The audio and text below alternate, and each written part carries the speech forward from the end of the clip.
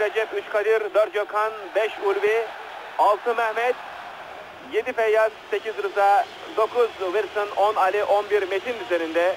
Ve görüldüğü gibi Beşiktaş takımında Metin Tekin ilk 11'de.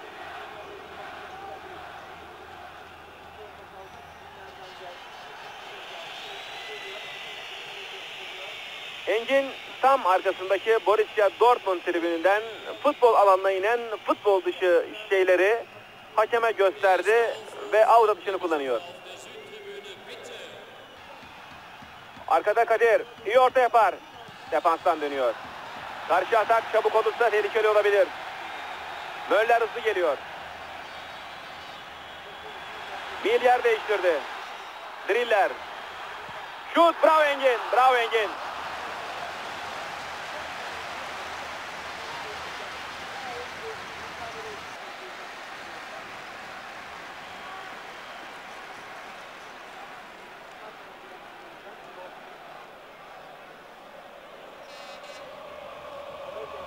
Andreas Möller, İtalyan kulüplerinin paylaşamadığı Alman yıldız, köşe vuruşunu kullanıyor ve top direğin yanından dışarıya.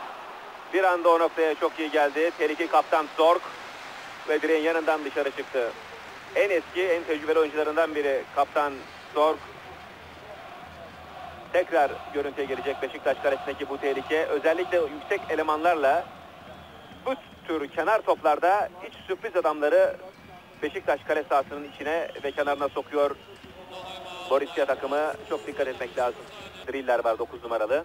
Möller.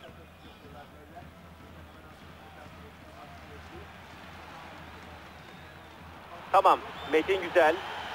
Şimdi 3'e 2. Sol taraf bomboş bir alan. Şimdi süratlenmek topla beraber. Feyyaz. Feyyaz 1. Feyyaz. Feyyaz. Köşe vuruşunu Beşiktaş kullanacak.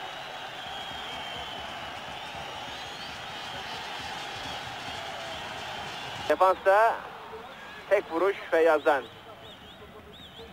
Lusch. Kutowski'nin pası. Rummenigge. Yine vurabilir. Bu sefer bıraktı Schulz. Rummenigge boş alan buldu. Arka tarafa doğru. Ulvi geçmesin senden. Bravo. İkinci hamle. Ve top ağlarda. Vurdu ve kalkamadı. Driller top ağlara gidiyor ve 1-0'ına geçiyor Driller'in golüyle. 15. dakika değerli seyirciler.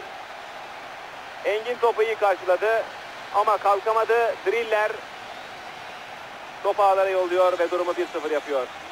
Ulvi'den açtı. Driller'in vuruşu birinci hamleyi, ikinci hamle top Beşiktaş ağlarında. Ulvi'nin başının üstünden giden topa dokunamaması, müdahale edememesi.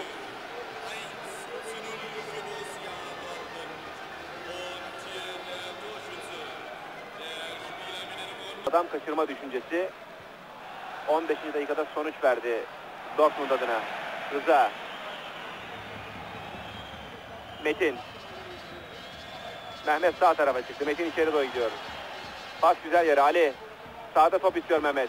Ali, Metin. Ali araya girecek. Metin. Offside, offside, offside. Yan hakem bayrağını daha önce kaldırmıştı. İyi pozisyon buldu. Ali topu ağlara da yolladı ama yan hakem bayrağını çok önceden kaldırmıştır.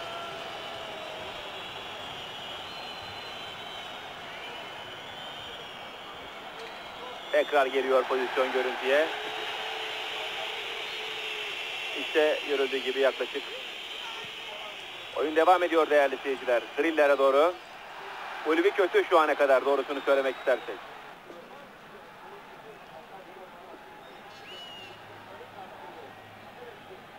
Rıza kullanacak.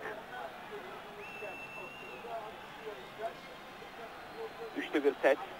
Beşiktaş bütün hatları içeride, kaybedecek hiçbir şey yok ceza sahasında. Dışarıda sadece Gökhan kaldı. Bir de kaleci Engin kalesinde. Haydi Rıza. Arka kafa, dışarı atma Mehmet. Altı pasın üstü orası. Yazık, büyük talihsizlik. Bu tür pozisyonlar zor bulunuyor ama kolay kaçıyor Mehmet. Tam kale sahasının üstünde tekrar görüntüye geliyor. Topu buradan dışarıya vuruyor.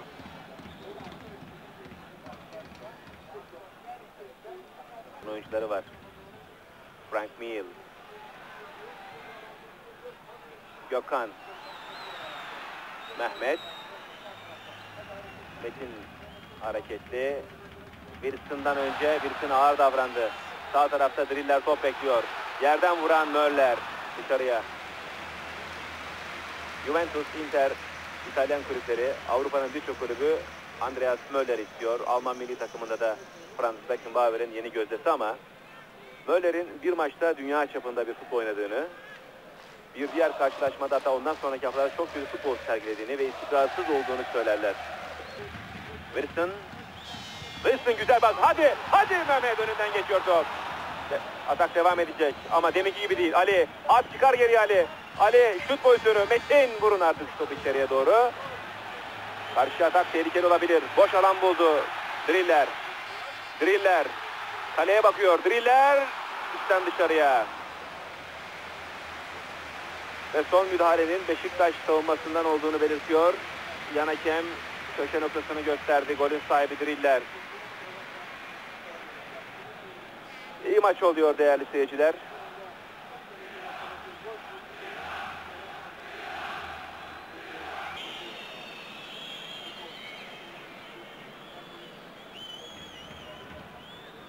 Gökhan.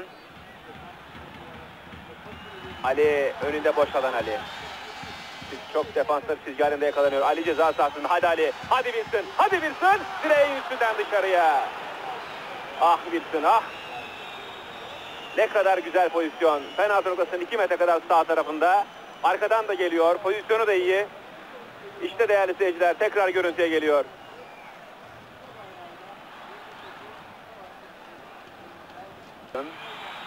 Hareketi.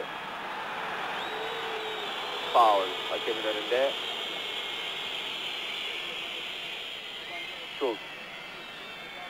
Schulz. Tehlikeli. Schulz. Köşe vuruşunu Borussia Dortmund kullanacak. Bugün saat 13'te federasyonun vermiş olduğu kararla bu maçta oynamasına izin verildi Schulz'un. Köppel'de İstanbul'daki 1-0'lık galibiyete rağmen maçın öncesinde endişe olduğunu ve o endişede Köppel'in de haklı olduğunu ilk yarıdaki görüntüler sizlere de herhalde teyit ettiriyor değerli seyirciler. Möller. Vurdurmamak lazım. Evet. Direkt bu sefer şans olan biziz. O bölgede sevdi topu. Yani ceza sahalarında iyi değiliz. Evet, hakem ilk yarının son düdüğünü çalıyor. Ceza sahalarında, kale sahalarında golü atarken de değiliz. Kurtaracağımız yerde de değiliz. Son dakikada Beşiktaş'ta şans Beşiktaş'tan yanaydı. Evet, bu pozisyon tekrar görüntüde değerli seyirciler. İlk yarıda maçın 15. dakikasında Driller'in golüyle Borussia Dortmund 1, Beşiktaş 0. İkinci yarıda tekrar birlikte olacağız. Futbolumuzun gerçek sorunu, hastalığı da diyebiliriz.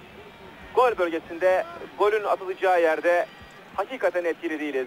Dışarıdan en büyük farkımız bu. Dortmund Westfalen stadında ilk 45 dakikada bir defa daha görüldü. Evet, işte o ilk yarıda fırsatını yakaladığımız ama bulamadığımız gollerin ikinci yarıda gelmesi dileğiyle tekrar maçtayız, tekrar sahadayız. Mehmet. Arkada hemen kutowski. Şut, Engin. Engin başarılı. O da ilk yarıda gerçekten başarılıydı. Ali. Hatalı bir pas. Ali yetişebilir mi? Macleod.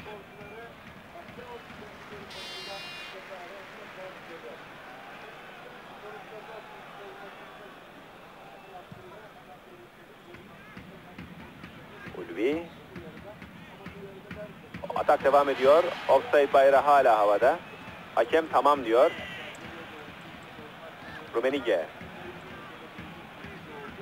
Metin kazanıyor. Pası kötü. Rummenigge. Möller. Sağdan gelen lusch. Sol ayak dışarıya.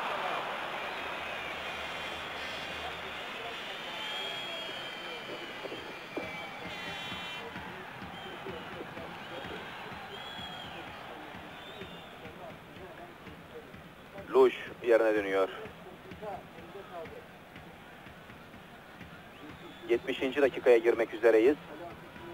Maçın 15. dakikasında drillerle gelen gol şu ana kadarki tek gol.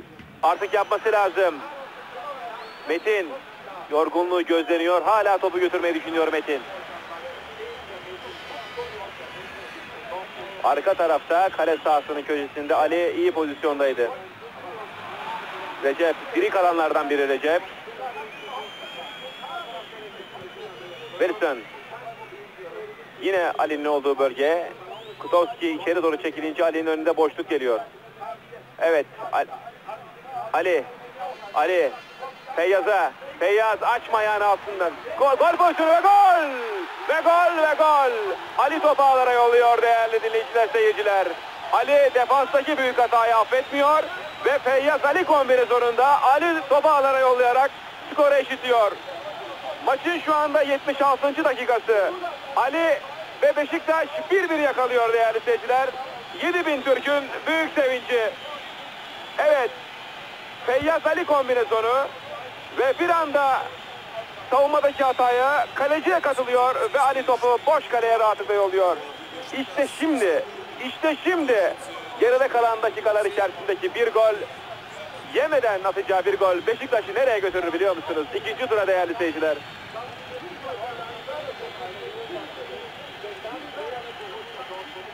Gökhan. Evet, kasıt yok. Şimdi yanmaz mıyız ilk yarıda kaçan gol pozisyonlarına? Rıza. Futbolda olmaz. Metin koşuyor.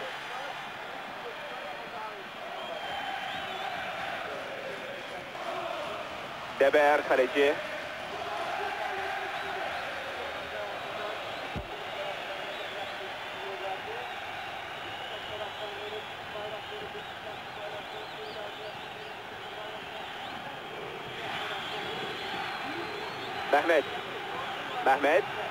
Mehmet, Feyyaz. Sağ tarafta Metin. Artık gol bölgelerine. Orta. Ufak Mehmet havalandı. Arka tarafta Wilson. Şut pozisyonu. At içeriye. Kaleci kurtarıyor. Olmaz. Ah. %100 gol pozisyonunda Ali'nin topuna. Kaleci de Beyer uzandı sağ tarafına. Ve ikinci gole izin vermedi. Haydi Beşiktaş. Soldan Kadir. Wilson bastırıyor.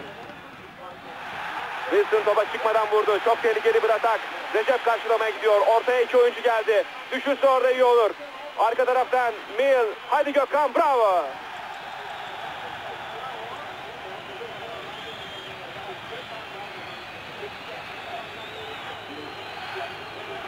Evet değerli seyirciler. Lusch taç atışını kullanacak. Möller. Tekrar Lusch. Orta. Kaleci Engin. Bravo Engin. Bravo. Mil'in hareketi faul.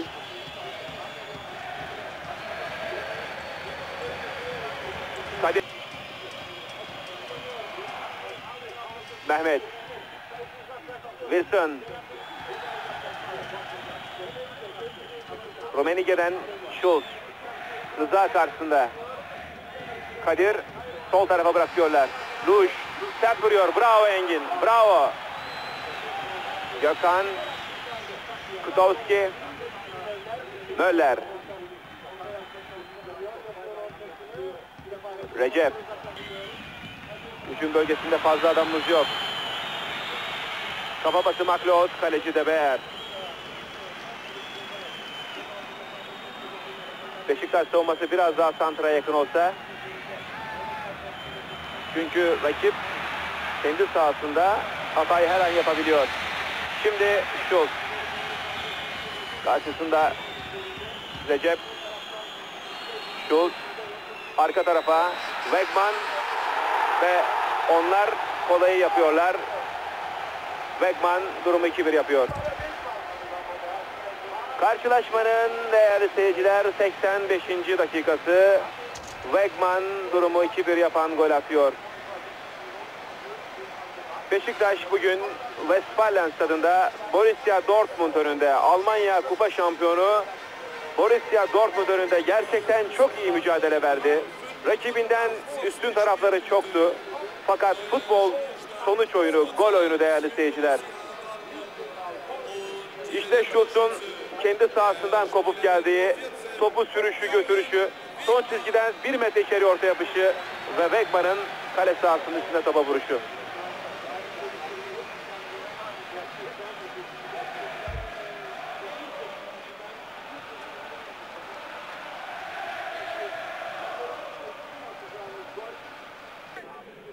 Mehmet.